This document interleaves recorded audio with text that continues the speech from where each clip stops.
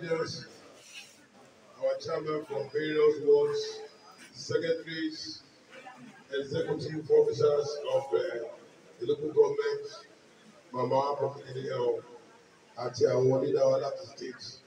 I greet everyone. I'm happy to be here. Ilaje is always excellent in whatever they do. I say that because of the secretariat that I find myself very moderate and very competent and very rich. This is one of the best I've ever seen in the last 1 month of my life. So we will congratulate you. Very good job. Parties start from somewhere. So this is a good level of organization. Nǹkan méjì ló gbé mi láti dìde fellowship in the Senate. By the grace of God and by the power in your hands, if you give me the ticket, I'm going to do only 2 things in the Senate. Just 2. And if after 2 years I cannot deliver them, I will come back to the chairman to call on the leaders. I will resign the appointment and ask you to look for another senator who can do it. 2 things, just 2. I don't want to be a politician and give you 20 promises and cannot deliver on any of them. And I have shown capacity. I will deliver on the 2. I promise you. Number 1, we must connect the South Central District, including Ilaje, to light. That's the first one. And I'm the best person to do this because Motimuna and want to solve why University Maybe at the cost of 600 million naira. Now, what we need to do, President University, substation. That's part 1. Then we have power generation. Second one will be distribution of the lights to every street, towns, and that one involve 2 things. 1, poles, wire, and then transformer, meters. The private sector can get involved in the distribution. What is important? The bigger we know a day for power stations. My solution is taken from the university front gate, 33 megawatts, and taken to the substation there. It takes less than 1,000 poles. A pole is 40,000. Put the wire there. There will be light in the substation in that place. Then after that, distribute the light with the private sector. This is very, very possible that the senator can do. That's the first one. The second thing I will do when I get there is what I call empowerment program. Let me empower you. Don't look up and down.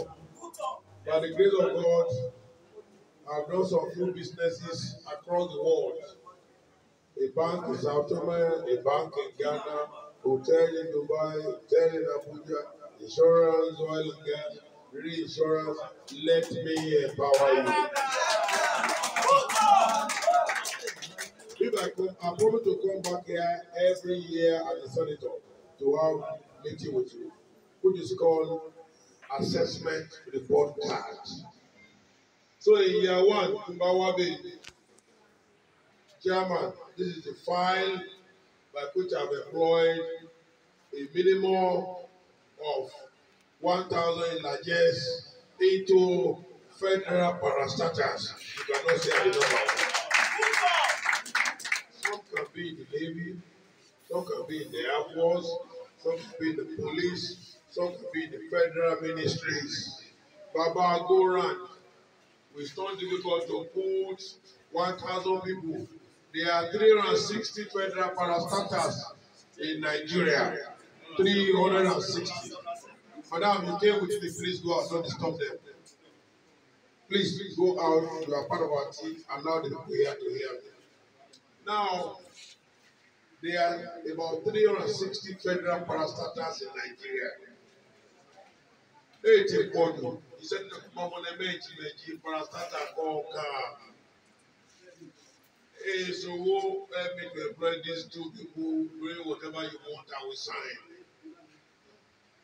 I was chairman of Corporate Affairs Commission, CAC, and I employed 19 people from this central district alone to CAC. Hey, Pamara to say, so if I'm a senator, I should be able to do that. Then empowerment above 1 million, we look at the candidates. Empowerment at 1 million, we look at the candidates. Empowerment with half a million, we look at the candidates. Empowerment with even 250,000 can do something for those women that are selling common mangoes there. If we look at all this list and I bring their picture and their names to you after 1 year, what I've done, I think you cannot say I've not performed. Okay, if after 2 years I have not delivered on the promise I made to you, it's recorded now. I resign the appointment and you look for another senator to represent you. At our party level here, Oyoje Jipe àti wá díje àbíjà tìtì lójú mi ni pé number 1 is my strategy. Aji ọmọlẹ̀ ọba dúró pẹ̀lú. Ọba ti jáde.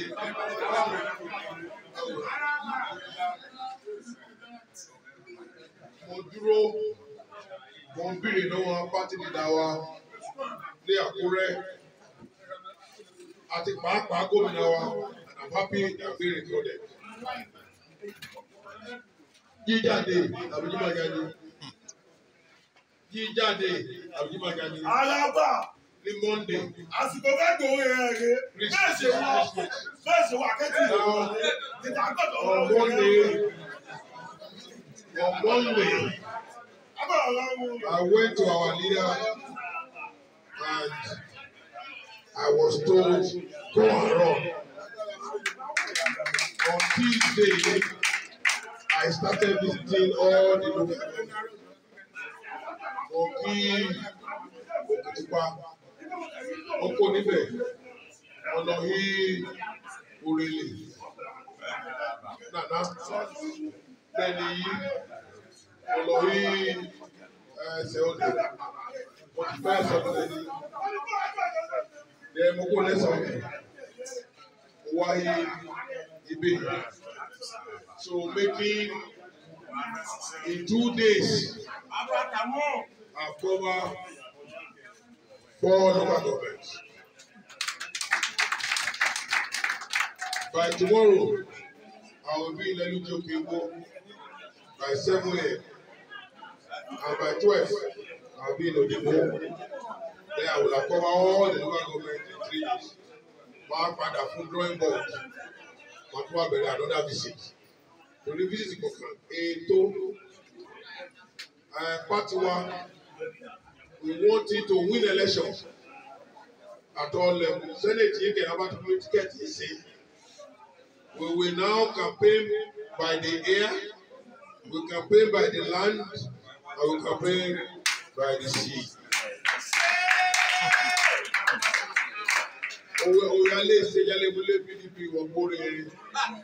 Because you know the South Central District, towards PDP there, and for the next Senate, it has to be very strong in campaign. And I don't have to go far. Please. I don't have to go far. The campaign coordinators are my leaders, various local governments, and they are the ones here. After the ticket will come back on the Koka, must be one committee among all the leaders here. You are to deliver the vote.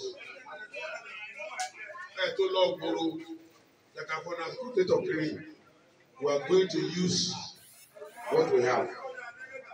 Mr. Chairman, as you are aware, and I don't know how many of you are in the meeting we had on Monday with the governor of our state, when he had with our aspirants, and when the governor singled me out for thank you, and in the secretariat in the state. And by the grace of God, we have been able to, I'm the chairman of the building committee of our secretariat in the state. Today, APC on those state is the only one that have built the secretariat in the whole Southwest. We are just about completing 3-story building for our secretariat in Akure. And at this stage of painting, I have contributed 22.5 million naira for that secretariat. And the governor said it on Monday to everybody. Yes, if we don't mean party, we won't make that large contribution. Oh, if you want to protect our being, you want to Calabar, the Kahakakiri, and then the Senate as a governor, they do want to contribute to the secretariat, but they can meet the amount to get you. If people are not ready to build inside the party, they don't want our representation. And I want to commend him, particularly Ilaje LGA. In the next good dispensation, I know it's strategic, but maybe for yellow, where you today, I will say that I want to thank you.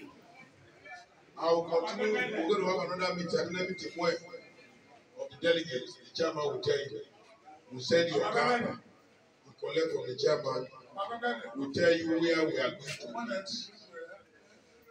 And then we will meet again and move on. But when you forget that, we need that. In this context, no aspirants will give you what I will give you.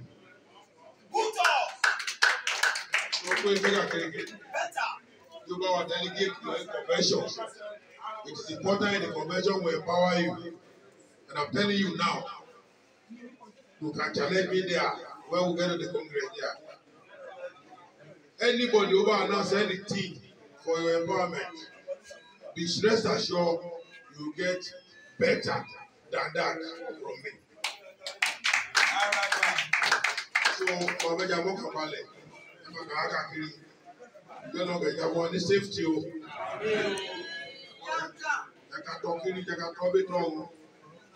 All you are looking for there is money. You will get better from me than any other person.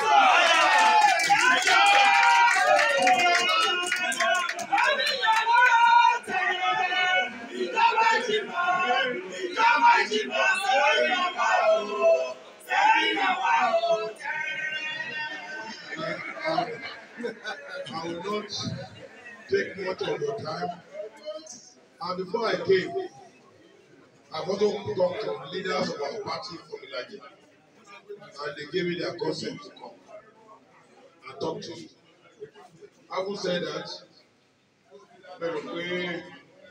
we are just speech Chicago. One of us will make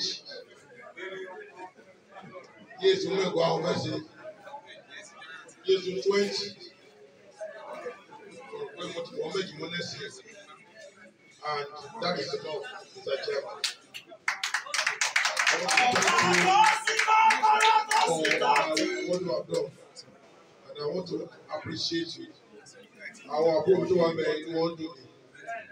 That's why you see them very happy, and they are part of me. I am part of them. Everybody will be satisfied. There is nothing to run up and down for. Keep your principle. Only assess yourself before you buy the ticket. And let me say this finally. Àgbẹ̀ ló sọ pé èmi nìkan kó ra fọ́ọ̀mù o. Ọ̀nà bá ní ààyè àti ra fọ́ọ̀mù ní dédé wájú kó bẹ́ẹ̀ ìlú Àbújá ìyá 20 million ẹ̀ ilẹ̀ ni wá jábá fíìlì ẹ̀ ilẹ̀ díje. The road is open for everybody. I just come to appeal to you, to beg you as my leader, to give me your vote in the primary. Let me approach the campaign by the air, by the sea, and by the land. Just as I did when I sent the people away from the state. I've been giving about the Mimiko came and said Central District will be in government for 16 years. 2 years minus my age.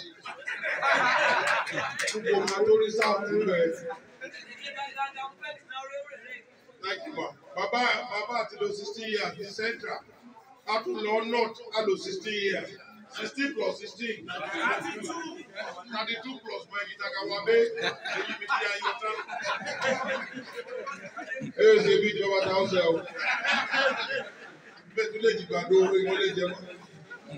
So, on behalf of the South, it doesn't matter whether I was going to be governor that time, I don't care.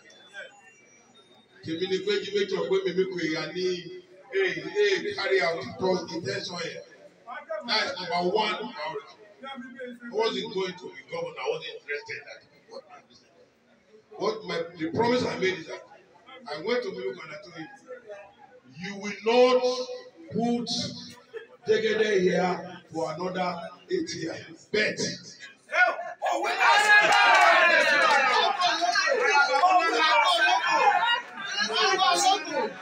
I will wait to the field. Do not call me. Only Ija and we put you where the man will know those things. Money.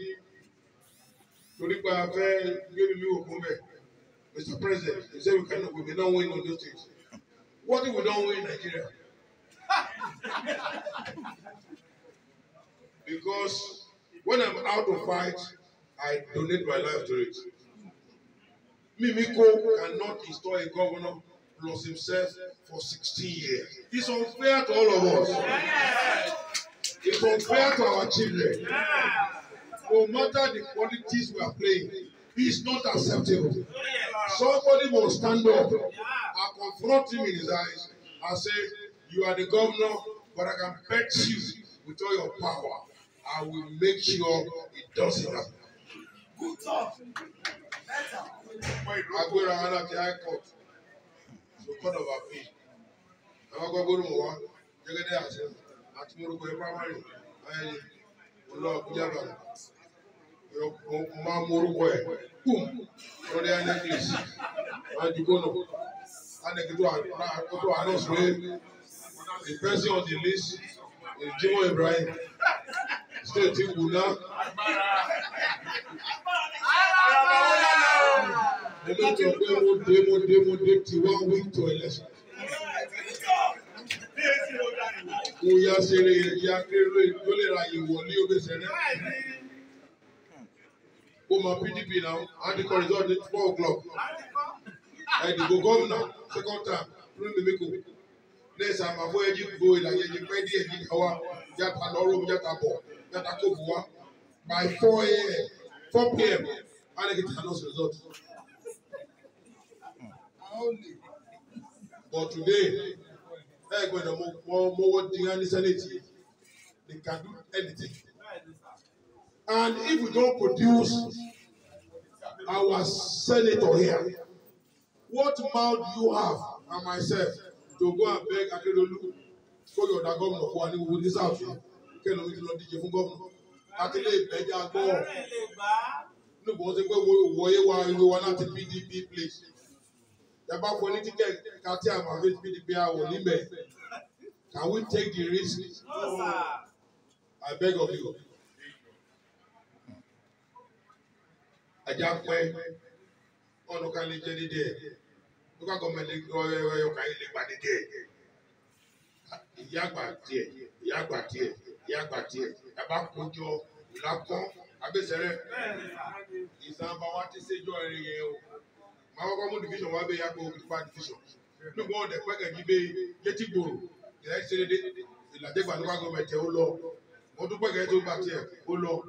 Ọjọ́ iwájú gbogbo tún lè gbà tiẹ̀, gbogbo mo tún lè gbà Ilaje yìí tó lọ. Ewu jane. The more we are, the merrier. Agapẹ bí èké, a máa wá àkàkànà. Wọ́n mú yín, dàá kókò. Wọ́n kà ń fa àgbójájà lúná. Wọ́n náà bá ti gómìnà bẹ́ẹ̀ ṣe ọ̀nà wa, yàrá ọ̀nà. Ṣé skul wa, bí a máa skul lọ. A sálárì ilé ìjọba. Wọ́n bá local government chairman káàdì àwájọ. Yẹ́ ṣe àdìsípẹ́sì wa. Yes, they agreed on that. Yabase Mayo, this place. I'm now going, and I feel you have come from various wards. Madam, give it along. Madam,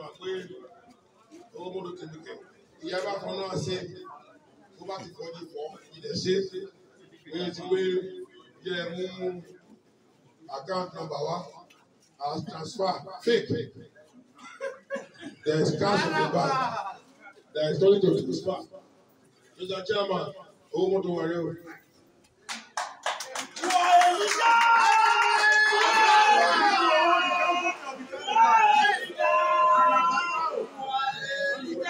PDP or APC?